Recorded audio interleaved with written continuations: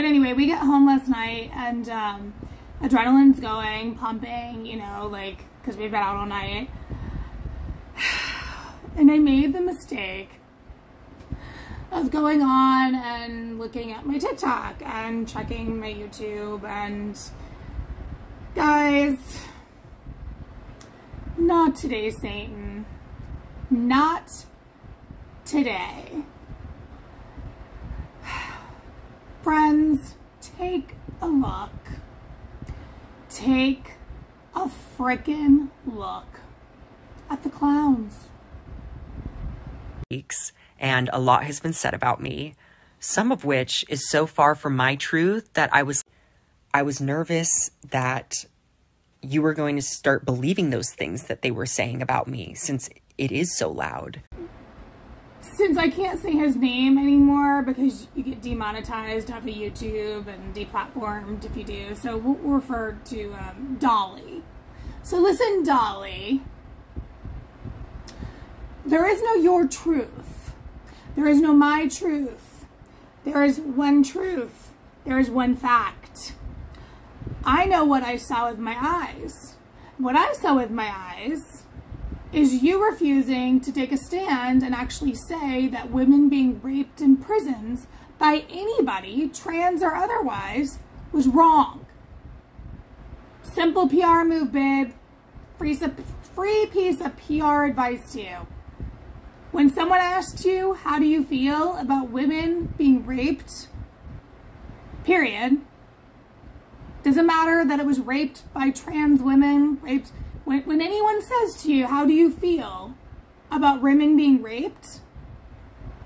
The answer is, it's awful, it's horrible, and it should never happen. Period. Unquote. It's very simple. I don't know who your PR people are, Dolly. I don't know. Have no clue. They're bad. They're bad. You need to cancel that. You can't hire me because I would never work for you. You couldn't afford me because there's no amount of money in the world. But that's common sense. So I'm thinking maybe you're on the low end of the IQ scale. I don't know. But like, your PR people are horrible if they're not coaching you. Furthermore, I think you're probably just a little bit dim. So anyway, moving on to the other clown that came up last night.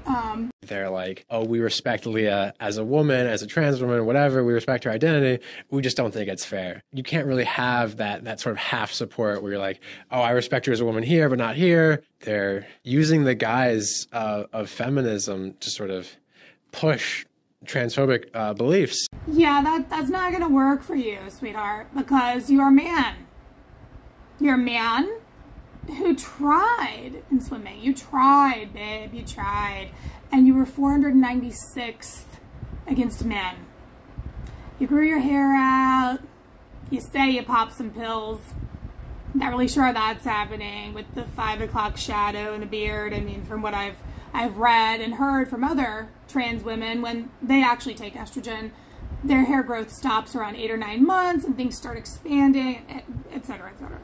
So anyway, but you've got all these sponsorships behind you. I'd think that you'd be able to afford some surgeries now to start like acclimating. But yeah, look, Wally, and Dolly. Wally and Dolly is not fitting for them. We're all on to you. We're on to you. It's all about the Benjamins. Again, not today, Satan. Not today. But Satan came into my platform last night. So let me show you guys this clown. We'll just call him Clown Jolly, okay? Clown Jolly. So I'm laying on this guy's bed, and of course it's a mattress on the floor. So we finish, and I have fluids all over me. The dog comes in, and I shit you not, starts licking it up. Together? Day 61 of being a girl. Hi, I'm James, and this is a day in my life living with syphilis. They review my labs and tell me I'm going to get 1 penicillin shot because all STIs are either curable or manageable. I have neglected to give you an important update on my monkeypox vaccine side effects, and I'm here to rectify that wrong. Okay, there we go. See? You see that? You see what's going on right here? You see how this is just sliding right over my fist? Oh, it's too looby. I can't get it down. Oh, would you look at that? Would you look at that? What do you see right here? What I see is a lot of men have been lying. Around like puberty blockers for trans kids is that if they really did care about making sure children weren't being mutilated or weren't being like coerced, they would be the #1 advocates for puberty blockers. Not only because they're empirically supported and because they were developed for cisgender people, but because they would realize that forcing somebody to go through a puberty with a dominant hormone that is misaligned with your actual gender, that would be, by their terms, mutilation. Yes, you are banned. You heard me correctly. You are banned, but Jolly the clown, who you just saw, who's showing children how to fist with condoms and how to get shots for syphilis and monkeypox and talking about having hookups and dogs licking fluids off him. He's not banned. Jolly's not debanned. He's not banned. He's not demonetized. He's not deplatformed. He's just fine. He's fine. In fact, he's paid. He's monetized. He's getting sponsorships. So the reason I wanted you to take a look at that is to know that these people are all intertwined, right? Because they're all making a ton of money and they've got sponsorships and whatnot. So Dolly is promoting Jolly, and Jolly is sitting there telling children on a TikTok platform that he just got syphilis and monkeypox, and he takes them, we saw in the video, he goes to the doctor's office to get a syphilis shot, and then he talks about how he had a hookup and there were fluids all over him and dogs were licking him, and then he goes on to show children, because this is all marketed towards teens. You see the stuffed animals on Jolly's bed, and he's got stuff and whatever, and then he's showing them how to put a condom on their fist so they can fist, like sexually fist. And then he's walking on the streets of, appears to be New York City, but some city, explaining to parents, lecturing parents, and folks that are anti-transitioning for children about how Jolly is not a doctor, he is not a parent, not a nurse, not a mental health therapist. Jolly is a dude, a biological man, who grew out his hair and apparently is proud of his STDs. That's about as close as I can get medically to his certifiable knowledge. So he's lecturing us on how we are hindering our children by not allowing them to take take medications and hormone replacement therapy and gender-affirming care that will affect our children.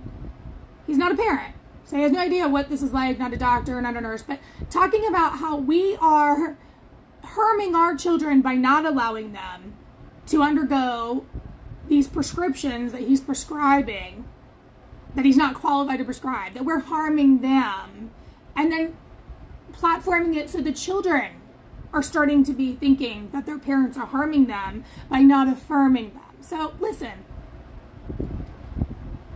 you're clowns. You're clowns, and your time is about up, and I'm telling you guys this, and I've been a lifelong Democrat. If Republicans are smart, they will jump all over this platform, and Democrats, you're very stupid to let that happen. That's what I'm going to say. This stuff, because people do not like when you come for their children, and that is what these people are doing, and the far left wing is going all in. Republicans are jumping all over this. It's coming up everywhere, and they're smart to do that. Democrats, get your head straight, get smart. You look, not today, Satan. It's the weekend. I gotta chill. I gotta like, anyway.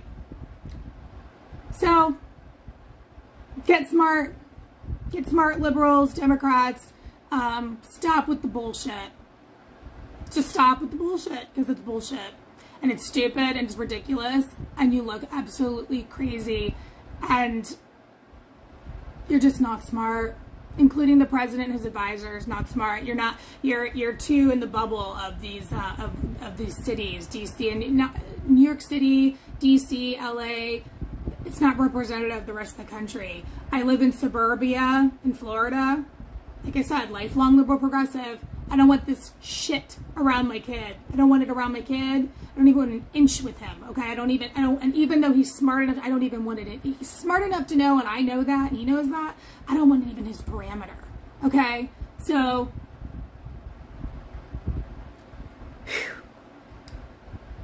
yeah, I just can't. So, I'm giving you all joy my weekend. I hope everybody does the same.